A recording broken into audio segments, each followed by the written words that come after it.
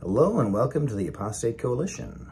The Apostate Coalition is a collaborative channel bringing you news, entertainment, discussions about cults and the people who escape them and stuff like that. So, just the other day, there was a panel discussion that was done as a live, and Ryan from Rion-Cult Tastic was kind enough to host that so that we could get a wider audience. And I'm bringing you some choice cuts of said video, which rounded out at about 2 hours and 20-ish minutes. So I'm bringing you some more bite-sized pieces. And if you would like to see the entire discussion, please go to Rion-Cult Tastic, to her channel, and you can see that there, the uncut VOD. Okay, so with that said, here we go. Catch you on the flip side.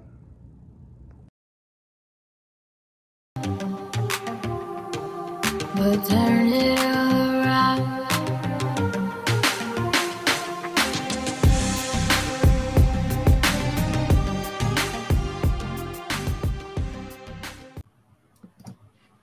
Hello there, my beautiful friends. Tonight I am surrounded by some wonderful people in the community that I have thankfully been able to meet. And we're going to discuss the PR nightmare the Jehovah's Witness organization is in, along with the continuous leaks from inside of the organization and etc. Who knows what else we will talk about. But first, I'd like to say welcome you all. Thank you for being here. Yay. Hi. Thanks for having us. I'm excited. Yeah. I'm excited too to get some insight on what you guys think is happening. And if you wouldn't mind, Ron, would you start out by just introducing or saying who you are as much as you feel comfortable introducing yourself? I'm Ron. Hi, Ron. That's what you get. That's it. Yeah, the government is stupid. I go by Ron Pimo. True to character. True to character. Yes, I love it. I had to. No, I go by Ron Pimo on Instagram and Twitter and Reddit, and I like to be a thorn in the side of Watchtower. Damn right. I love it. I love that. I'm all for being a thorn in the Watchtower side. Dr. Timewaster, how about you, please? And thank you. Yes, I am Dr. Timewaster. I am ex-Jehovah's Witness, born and raised. And I also love to be a thorn in this. But that's not really my true goal. I think my true goal is just to find what the truth really means. I think that's really my true goal. And so I just like to ask questions. And honestly, that's it. I just want to understand what's going on. So that's what I'm really here for. That. If I can help anyone understand things, if we can uncover things, that's what I'm here for. Yep. After years of being told what the truth is, now that we're able to do our own research, it's nice to know what we want to know. That's our desire, is to know what the real truth is that's going on. Jason, would you mind giving us a little howdy doody, if you will? Howdy doody. It's Fog Howdy Studios. Jason Alexander, mostly on TikTok. Should be more on Instagram, but I do art, and my goal for what y'all see is usually to make sure that everybody knows that, like, whatever piece of the Watchtower I can drag out to show you what it looks like, I'm gonna do it. Like, they've taken enough of my time that I'm going to make sure that I see what the end looks like, and it's kind of fun, but it's kind of scary at the same time. So you kind of measure the wins, because they're not good losers. Yeah, and that's a very good point. They're not primed to lose, no. Although they're able to spin it, to make themselves look like the victim. But I mean, this could be a huge, whatever's coming around the bend could be really huge for them. They've already taken some really big losses, right, in the media, against the organization, etc.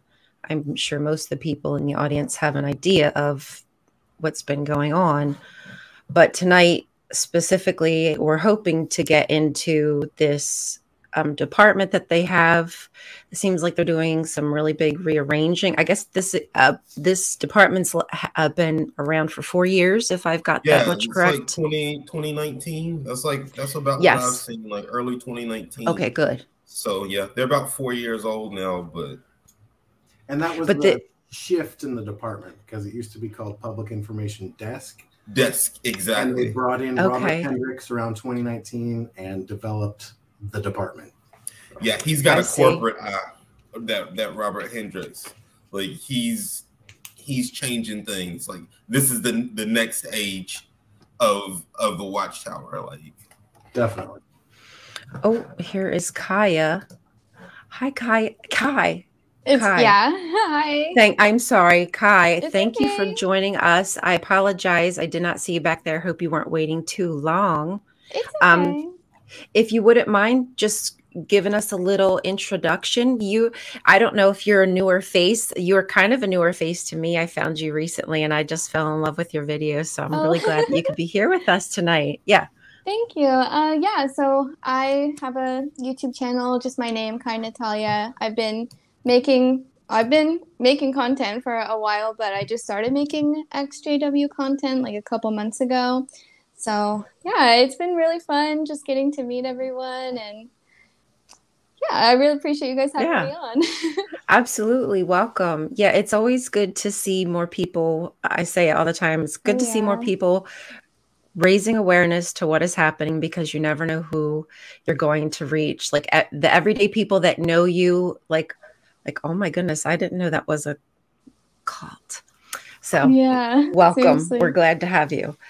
So anyway, this department been around since 2019. As much as I've seen of this video and all the information that's been released, it seems like it has been changing continuously. That is one thing that I noticed, that it's not whatever they're doing, it's continuously being reformatted for whatever reason. They don't know what to do. Like they're pretty much like, as an organization that is in control of as much money as they are like putting forth the same effort that I am to like figure out how to catch on to an algorithm. Like they really tried it, and I didn't know, but they really tried it with the World Cup.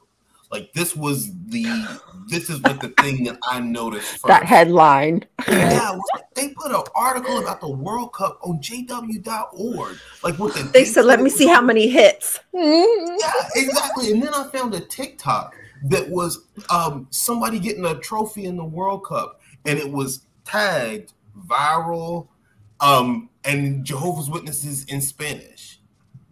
And that was the only 2 tags on the video.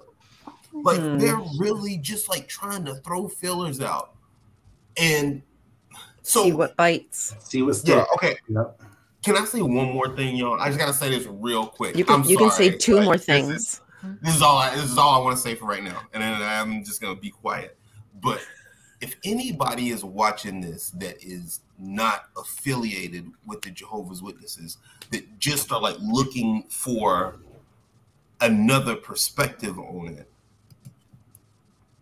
Jehovah's Witnesses are going to believe this public information department. This is their ace in the hole. Like I don't doubt that I would have believed it. My mom believes it. Any of my siblings who are still witnesses believe it. Mm-hmm. But you have to understand, it's not good.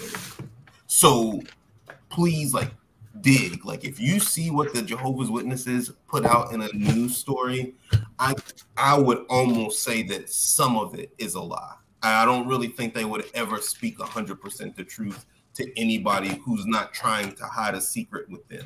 So it's not always what they say, and you have to ask more questions. Like, I really have been doing my best to keep this story in Colorado, or now both of these stories in Colorado, out in front, because it's really sad. It's really tough. And it's really tough that the witnesses would rather like throw that stuff out when this sounds like somebody. I mean, it sounds terrible, but it does sound like somebody who was in crisis. But they would rather talk about that, even if it gives them a black eye about the disfellowshipping thing, than to talk about this elder who molested kids over 6 decades, 2 hours away from where this happened. They don't want to. That's the things that they don't want to talk about because that's what they're made out of. Like they're right. So okay. I'm sorry. You're right. Though no, you're right. They will take the worst of it and know how to manipulate it to be the best of the worst. I get exactly what you're trying to say. It's the manipulation department. Yeah, the PID is the manipulation department. It's propaganda. It's all just propaganda to battle the bad PR. They're going to try to combat it with good PR, just like we've seen with these little slots. They just search his name in YouTube, and all these little news media spots come up, man. And they're just such baloney interviews. Did y'all notice on the video, all that guy could like show was articles about them opening meetings back up? Like that's the only good news that they have to report. And they posted it like 7 times in that video, like as a collage. I'm like, yo, we get it. Like you guys are one Kingdom Hall, so you're doing the same thing. It doesn't need to be in 90 news cycles trying to hide whatever else.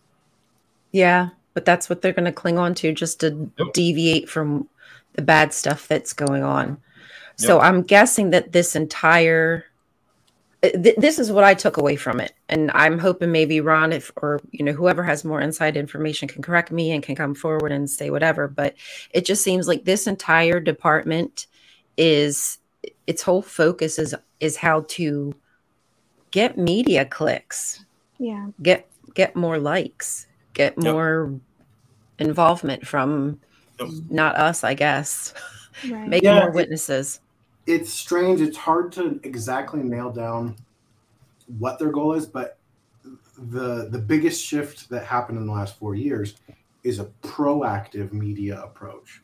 Right. Instead of a public information desk where reporters call in for a comment from Jehovah's Witnesses on some notorious story out there in the country or in the world, this is a department now that tries to get positive news stories made about Jehovah's Witnesses. They're doing media rollouts. And they have an army of Jehovah's Witness volunteers around the country and around the world writing over 100. It's hard to figure out the numbers of how many different regions they have. I think it was maybe 11 in the United States, but I could be wrong. But it's a lot of people involved. I personally have seen at least a dozen connections of people in the Northwest of like connections I've made on Twitter with people. So there's a lot everywhere.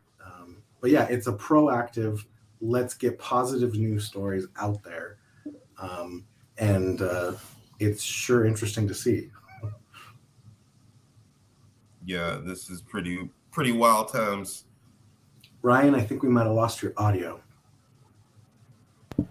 That's because I muted myself because I took a little sippy. Oopies, I took a sippy. I was just, hold on. I'm going to share something just very quickly if I can figure out what I am doing. So I just wanted to bring that slide up. That was one of the slides that I out of here. took. Do not like. But yeah, I just wanted to hone in on the fact that you mentioned that this department is comprised of volunteers, correct? Yeah.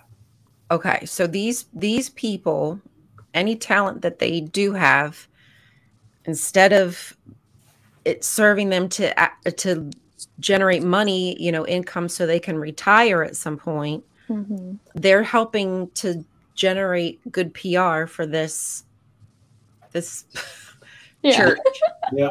And in fact, a lot of people who are recruited into this department, they are looking for witnesses who have connections to news, journalism, media in their career. And if they do, they want to use those people to help push the propaganda. So, yeah, it's all volunteers as far as I can tell. And it can take a few hours a week, or it could take a lot of time depending on how much they want to put into it. So yeah, but wouldn't you rather do this than be on the quick bill committee? Like to be Well, a that's the JW thing. TikToker? Yeah. Right. And And have that's status? what were you saying? What do you Like, mean? what is this? Who is this? Who's the target audience? Who made great this? question. I was just talking with someone about that. Yeah. I have a couple opinions, or just ramblings. What is their goal? Yeah, who is their target audience? Because from what I have seen, overwhelmingly, if a story gets published, a big story on like a notable news outlet, let's say the AP or NPR picks it up, and they have a comment section, overwhelmingly the comments on it are irritated about Jehovah's Witnesses. There's ex-witnesses commenting on it, and there's witnesses defending themselves saying we're not a cult, but there's a lot of people saying quit coming to my door on Saturday morning. But then the other target audience, I think, is Jehovah's Witnesses. They see these puff pieces put into their regional newspaper, or their nickel saver weekend rag, and they say, oh, look at this amazing story that was put out there about us. They're telling the great news about Jehovah's Witnesses. But these witnesses who share this stuff on social media with each other and in their family groups, they don't realize this is all made by Jehovah's Witnesses. This is all made by Watchtower and published by them. So, I mean, that fits the bill for what people are doing on Facebook and social media everywhere. Is they share things that aren't true, that are propaganda of some kind. People don't vet that kind of information, and it's clickbait, and we get excited and we share it. I've probably been victim of that as well. I'm sure I've shared my fair share of fake news, right? I got my butt handed to me by somebody, and I was like, I'm sorry, I can admit I was wrong. I shared something I didn't research. Okay, I take it back. Sorry. And part of that is just because we're human, right? Like we want good things to happen to people. We get upset when bad things happen. And when people take advantage of that, they're using us to send their message, whether it's clickbait so that they can get clicks and get money, or whether it's an organization who started off as a religion, turned into a corporation. And now I don't even know who this is supposed to be meant for, but that looked like we might be rearranging the department and moving people around, and then, oh yeah, pray to God. Like, this is weird. Like, it's just bizarre. I'm sorry. No, the whole thing is weird. Everything that they do is for gain, for monetary gain. Was it Ron? Was it you who were saying like they do things possibly for the impact of Jehovah's Witnesses themselves, just so they can say like, oh wow, look how we're portrayed in the media. And I thought it was really interesting how, for instance, this slide here about the impact of conventions. So they're really going to focus on trying to get like the news out there with them, but to make sure they have the right people to answer questions. If the news is out there, asking questions of people, like they just want to make a show of themselves. And I do not understand it, because again, that is just so anti what they used to be. Like, you were never to make a show of anything, and they're so showy. So as a Jehovah's Witness, like, if you can put your Jehovah's Witness hat on for a second, sorry, but you have this belief. I don't have a hat. You have this belief that you're squeaky clean. You believe that you have one up on everybody because you're highly moral. There it is, exactly. So don't forget to turn in your time. It's almost the first. No. So it's like 80 hours, right? Right. But at the same time,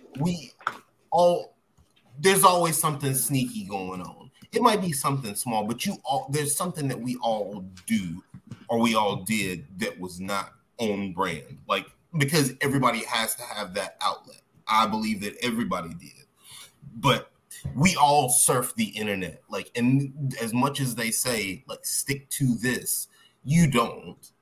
But so now how they combat it is by doing the things that kind of feed that sneaky side of you. But now it's like, oh, now the Jehovah's Witnesses are in my mainstream social media.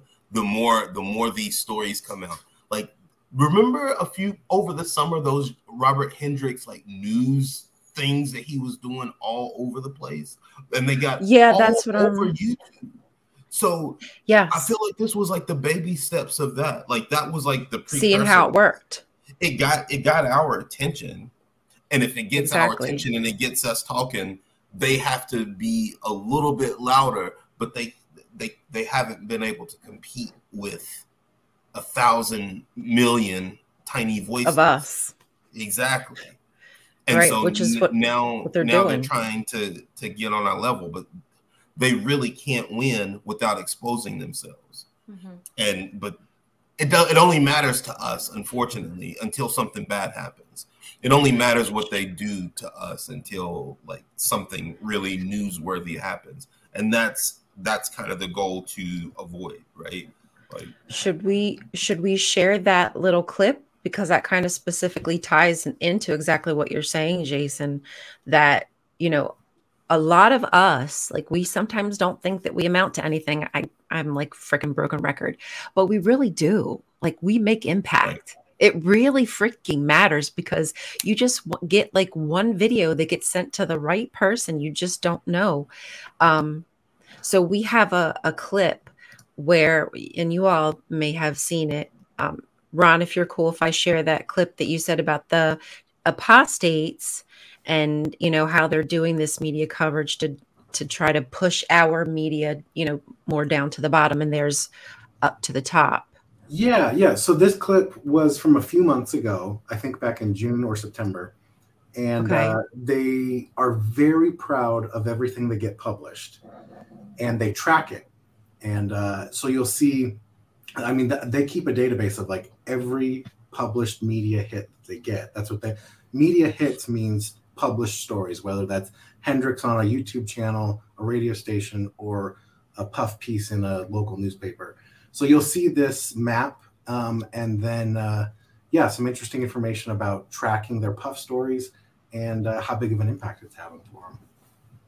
Okay. How many news stories have talked about how we are at the precipice of the great mutilation of planet Earth, and they don't witness JW doctrine in these puff pieces. No, exactly. This is all the most tell the truth. Banana, plain cream, vanilla. Tell the truth. No, pudding. That's not who they are. Yeah. All right. So let's show this clip and show their true incentive why they're doing all this. Okay, here we go. I think, hopefully. Tell me if the sound works. My blue square totally looks better than theirs, by the way, also. There was beautiful work that was accomplished during that return to in-person meetings and in-person memorial. It was remarkable what you brothers and sisters were able to accomplish and how Jehovah blessed our work beyond compare. Here's a little chart that will help us. Just in a very small amount of time, we were able to shift gears very quickly. And from March the 25th through May the 5th, we had 1,058 total media hits. In fact, when you look on this chart on 3/30, this was the day before we went back to the meetings on Saturday and Sunday, we had over 40 hits just that day alone. And then it was remarkable, as you look at our overall view of our map, these little dots represent all of these hits. Worst cell phone coverage ever. The structure was in place, and it adjusted very quickly, and it was able to handle the workload that was thrown at you, dear brothers and sisters. These dots represent all of the different media hits all over the United States, and you can see wonderful coverage. North to south, east to west. The metropolitan areas did magnificent, but also look at these rural areas. New phone, who dis? Should be commended for that. As we do a little flyover of our map, you'll see California, great success, but also in Hawaii. We were on an NBC news affiliate. 1.5 million viewers saw that program. It was outstanding. You brothers and sisters working in Alaska, kudos to you. You were able to crack into that market and find great success. And all of you dear brothers and sisters in these supervised lands, we were so excited to see how Jehovah had really blessed your work in every way. And then here was the beauty of it. Here's the key. Not only did we have the return to meetings, but then that spilled right over into our memorial. And it was an even split really between the two. But that meant that we were in the news cycle for some 20, 25 days easy. All of the apostate stuff pushed to the bottom, all of the beautiful truths pushed to the top. These are just some of the covers of different news articles. Google just News. Again, representing the work of you hard working brothers and sisters. We thank you for that. That really is a thing of beauty. Okay. Yeah, a thing of lies. My microphone for the rest of this episode, I think. that video in particular had to be for Jehovah's Witnesses, because that made made less sense really to hear him say it. That graph was like, I was like, what the hell is that? What is social media representing? Oh, we're #1 in social trending media. on Twitter. Is this what you're talking about? Yeah, we had 48 hits in one day. Like, okay, bro, like we're getting 37 hits just right now watching this. Like, I'm not sure what to tell you. You're doing something wrong. It's like a monster in a human suit. But they didn't even get a human suit. They got like a Easter bunny costume. And they're struggling, man. Their intention is struggling to push our content because we are who they are battling. Like, y'all need to hear this. Like, that is so important that you realize, like, we are who they are battling. And that's pretty impressive to me because I want to comment on that because let's dissect what they mean by apostate stuff pushed to the bottom. Yeah. I want to know more about that. Yes. Okay, I'm here for this. For the most part, it's pretty rare when an actual XJW apostate gets a journalist to pick up their story and put them on TV or get them in the newspaper or online article. What apostate stories means to Jehovah's Witnesses or to Watchtower is factual, negative news stories. Yeah. Child sexual abuse scandals. Yeah. Shootings. That one's incredibly rare and very unfortunate, but domestic abuse things, anything negative about Jehovah's Witnesses. What's going on right now a lot is coercive control for children in religions is a big topic right now that's picking up around the world. So to Jehovah's Witnesses, to Watchtower, anything negative equals apostate. It can be a 100% factual, tragic story about a child who was abused by a predator, but that child is an apostate. That victim is an apostate for speaking out and getting this story out there. And the perpetrator is usually another witness. Yeah, unfortunately, that seems to be the case. I mean, a pattern is a pattern. Yeah, I think they also have a track record of counting the hits and not the misses. So I think this would also be a really good example of it, because they're just going to count their hits that they've already tallied. They literally are counting their hits. And then they're going to just redefine what a miss is, especially if it needs to help them look good. Yep. So well said. If did something in the news, they are a former witness. So we've just redefined who that person is. We've as soon as that person does something that's not witness-like. Right. Exactly. No, I think that's a great point to be made, that immediately, like, that was the first thing that my eye was drawn to, that they were called former.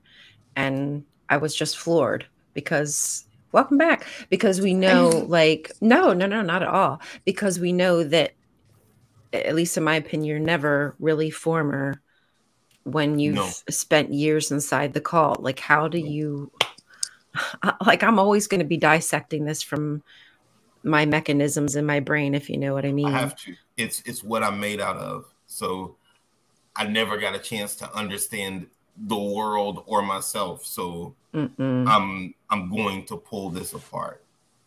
Yep. Exactly. I'm not the only one, and I'm not the worst story. And it's pretty rough. So Right. if it's not just me, it needs to be dissected. And now it's happening. Like, it's falling out now.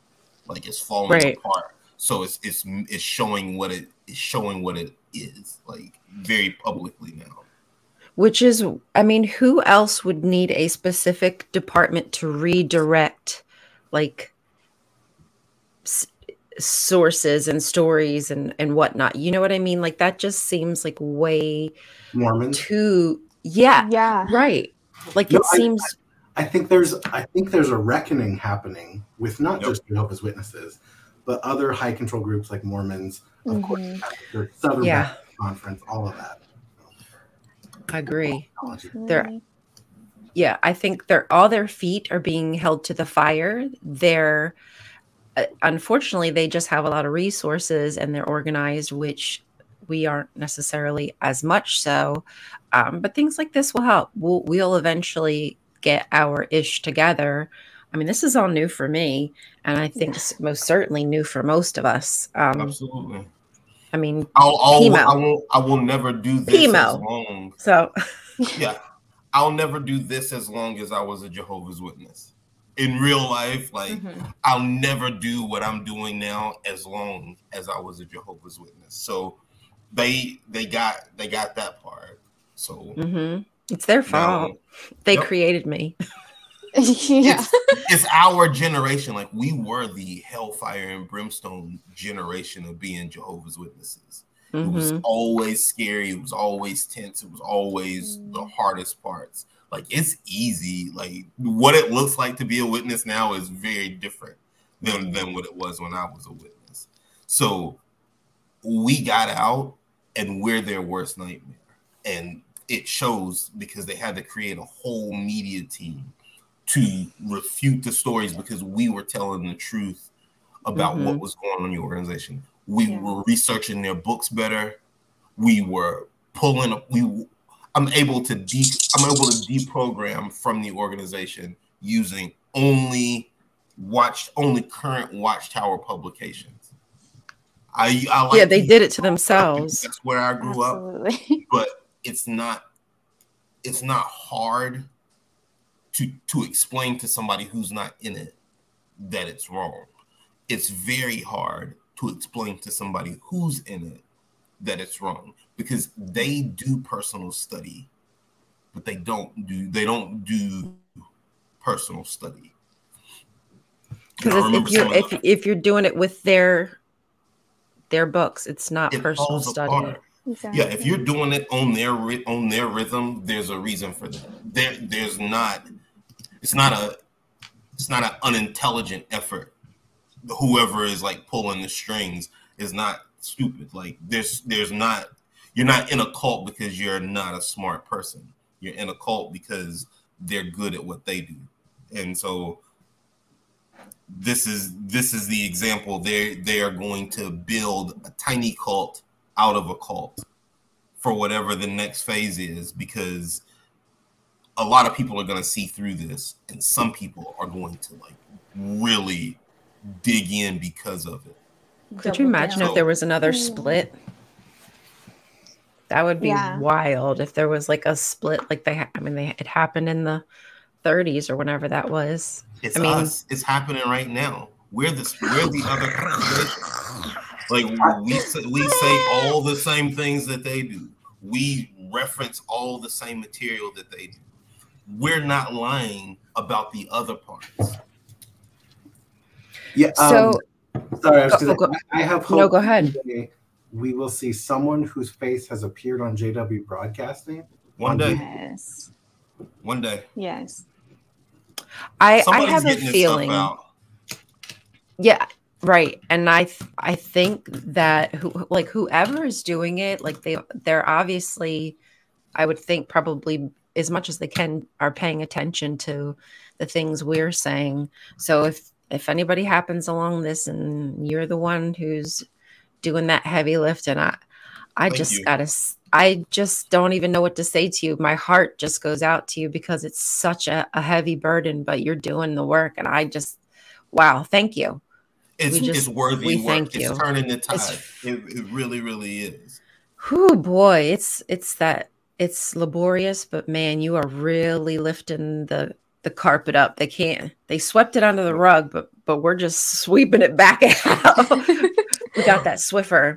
So do you guys think we could share that clip, the other big clip of where they're where Robert downplays the women's being in that department, running that department? Yeah. Okay, just give me a second. I gotta find that.